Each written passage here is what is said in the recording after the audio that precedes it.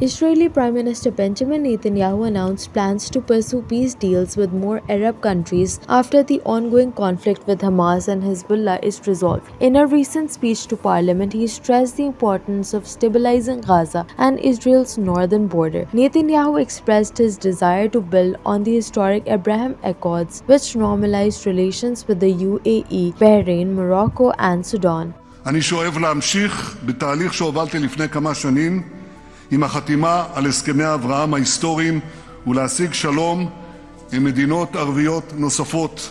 He noted that Israel, with US support, is looking to engage additional nations, especially Saudi Arabia. Netanyahu highlighted that many countries in the region recognize Israel's military actions against those attacking it, particularly the Iranian axis. He concluded by asserting that these nations, like Israel, aspire for a stable, secure, and prosperous Middle East.